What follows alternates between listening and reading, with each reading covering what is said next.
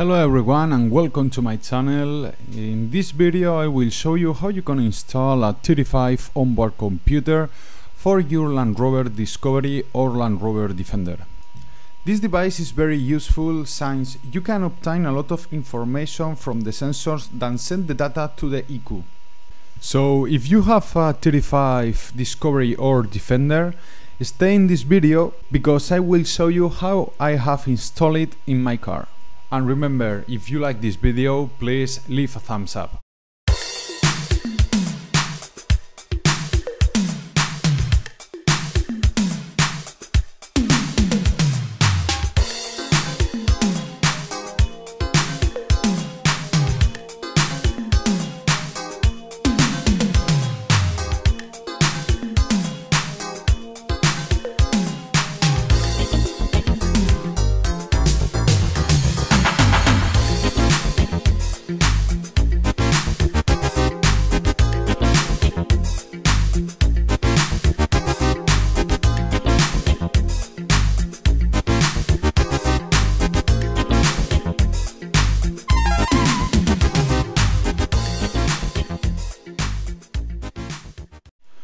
Okay, so first of all, I'm going to show you where to buy this device.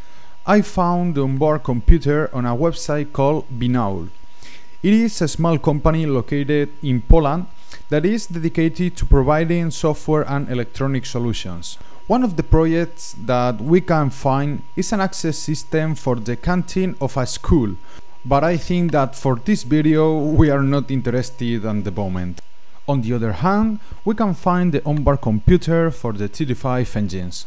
As you can see, it explains all the functionalities that the device has. Don't worry, because when it comes to the unboxing, we are going to see everything that this device offers us. On the website, you can see two models.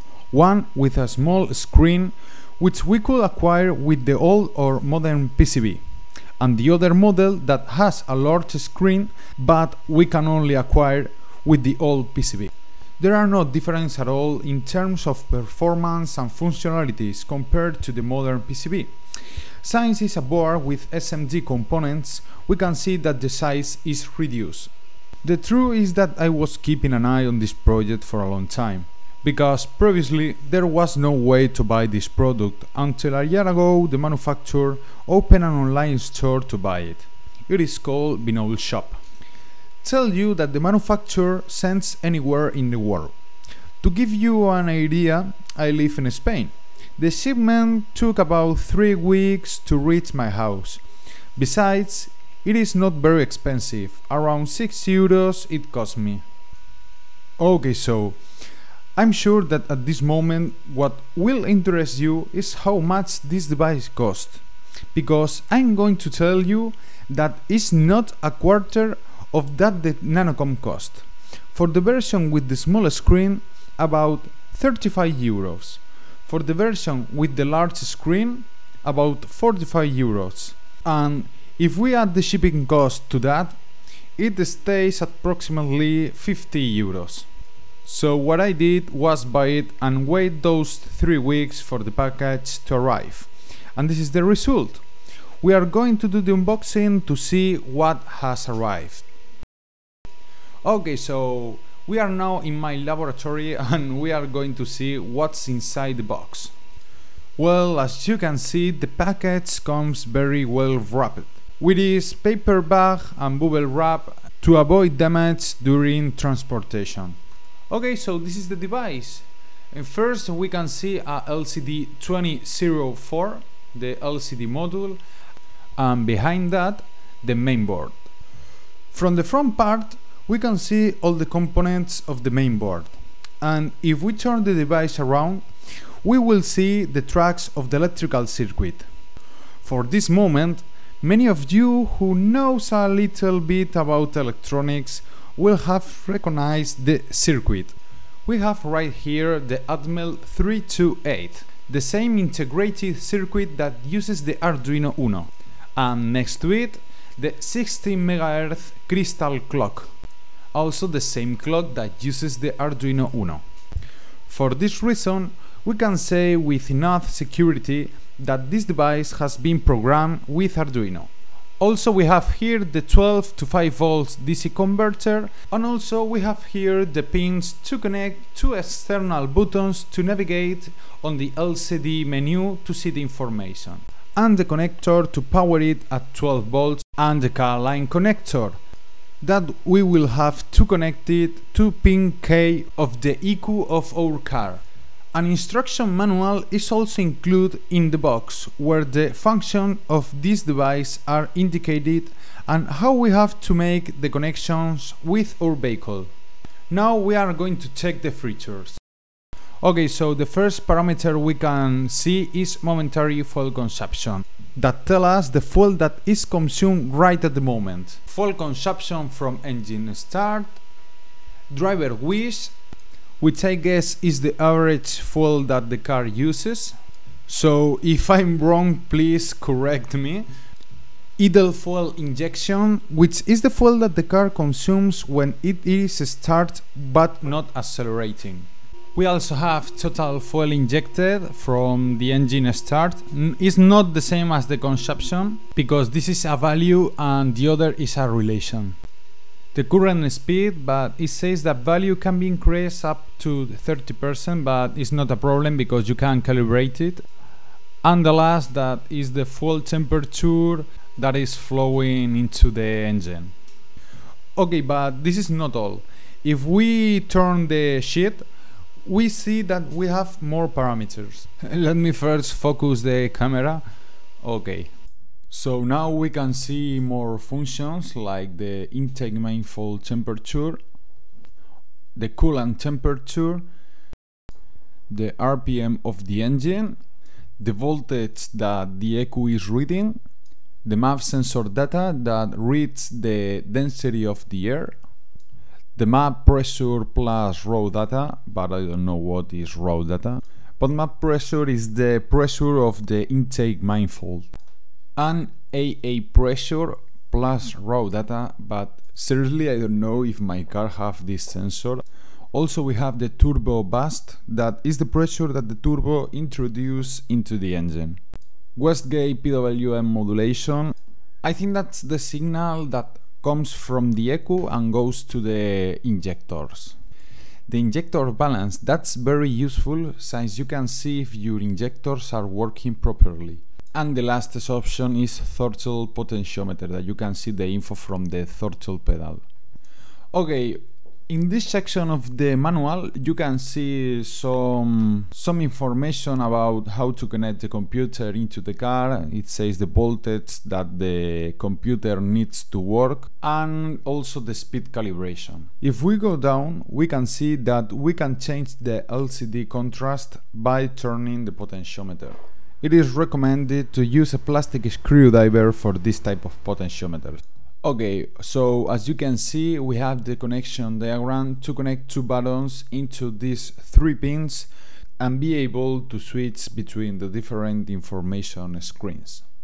As you can see, we have three pins. The first is minus, the second is plus, and the third is the common or ground. Okay, so before connecting the computer to the car, it is highly recommended to test it to see that it works correctly. To do that, we have to find a source that provides us with 12 volts. You can use a charger that has the voltage. In my case, I will use my adjustable power supply. Since we do not have the computer connected to the ECU, the screen will only show initializing.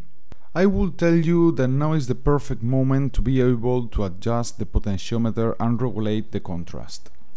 Because once we put the computer inside the box, it will become much more complicated to adjust the LCD. The problem is that the computer comes without any box or housing to be able to install it inside the vehicle. So what I have done is to make this nice little box in Fusion 360 that it will house the computer inside. So what I'm going to do is I'm going to leave you in the video description a link to the Thingiverse file, so you can download the STL file, and if you are interested, then you can print this same box. In case you don't have a 3D printer, you can always take the design and give it to print in a store on a 3D printing website. So the main parts are the case, the lid, and the button covers. Then aside, although this is optional, I have left a support in case someone wants to put it up. Well, as you can see, I have printed the box, the lid, and the button caps that will provide a better finish. So these are the buttons that we are going to use. They have the long knob to place the cover on the top. The pins are connected in the following way. Those that are facing each other work as if they were a wire. Instead, those that are next to each other are those that depend on the pressing the button.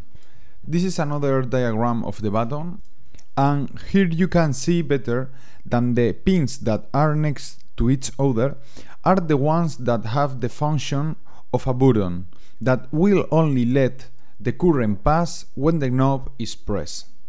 So to connect the two buttons into the TD5 onboard computer, we will take, for example, the button to move forward in the menu of the LCD on the middle pin. We will do the same for the button which is used to go back in the menu. And we have to connect it to the top pin of the onboard computer. Finally, we would have to connect the common. What is the negative that appears marked as GND or ground? To do this, we will take the button below, and the pin that is next to the pin that we have just connected, we will connect it to the pin of the computer that marks GND. And we have to connect the pin from behind to the button above, to the pin that is next to the one that goes to plus.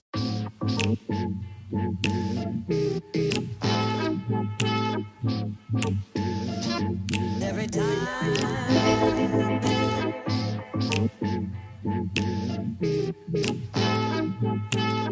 I make out real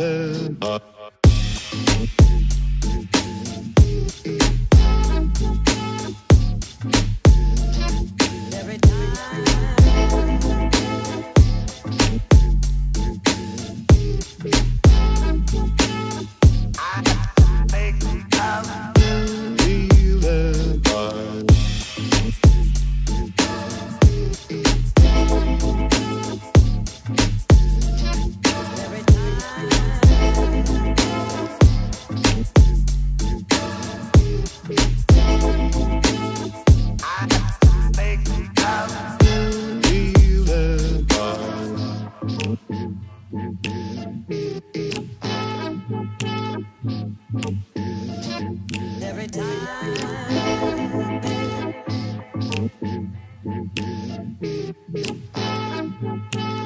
I make out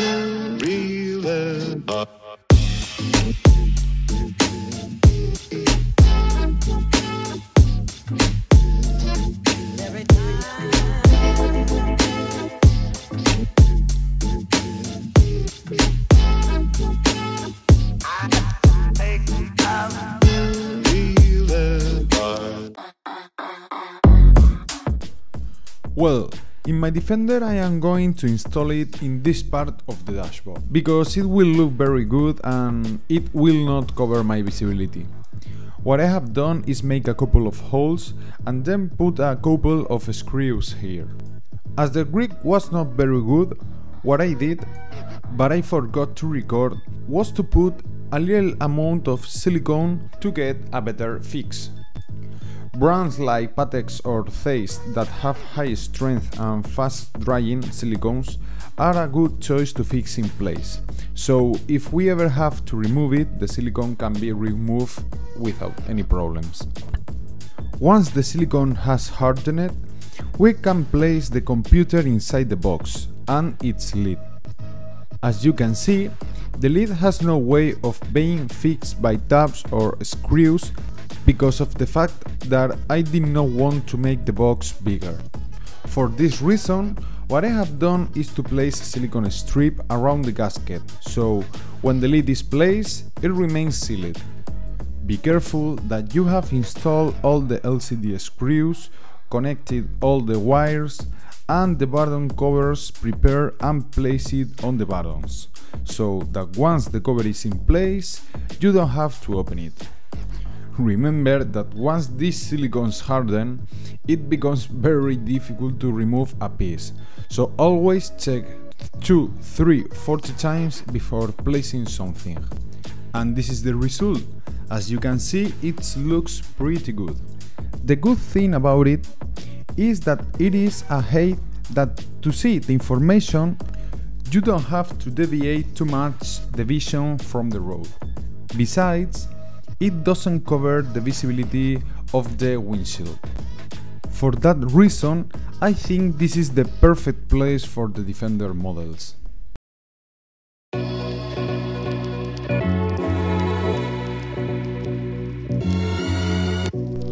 Well, first I have to tell you that the installation can be done in two ways. The first way would be to buy a female OBD connector respecting the following diagram. Connect positive, negative and the K-line wire in the corresponding positions. In this way it would be enough to connect it to the OBD port of the car to make it work.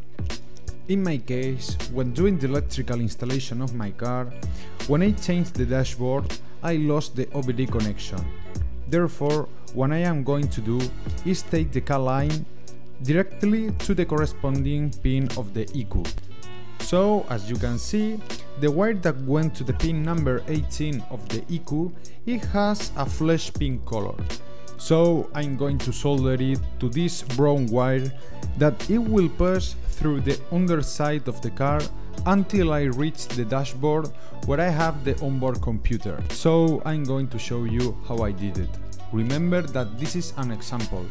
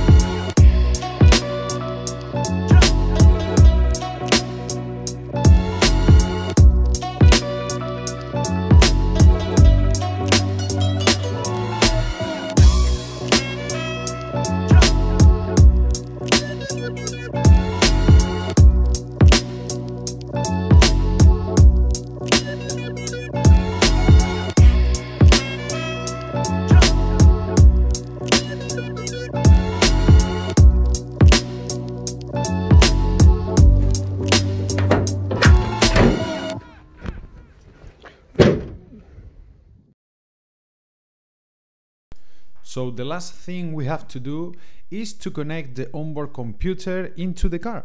So to do this, we have to connect the 12 volts pin of the onboard computer at 12 volts from the car contact. For this, we can splice the connection with the yellow wire that reaches the car radio. This will only turn on the computer when we start the car.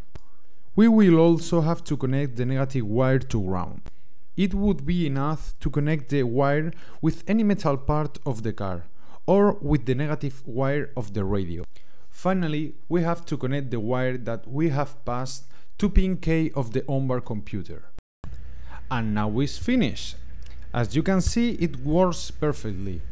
We are shown all the information from the ECU, and if we use the buttons, you will see that we can navigate between the different information screens. So what we are going to do now is move the car to check that the car's speedometer works. So we put the computer on the speed screen and we will see how it works.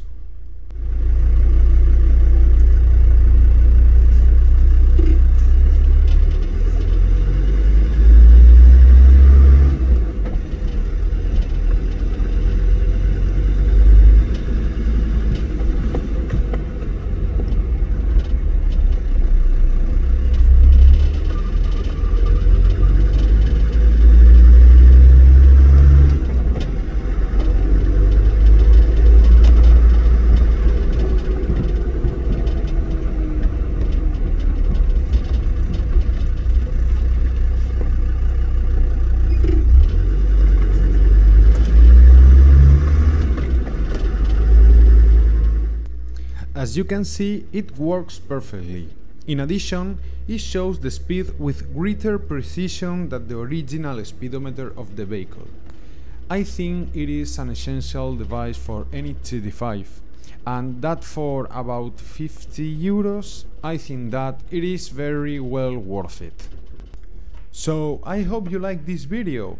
If so, please share a like on this video and leave me your comment to know what do you think. If you have any questions, please leave me in the comments below and I will answer you as soon as possible. So here is today's video.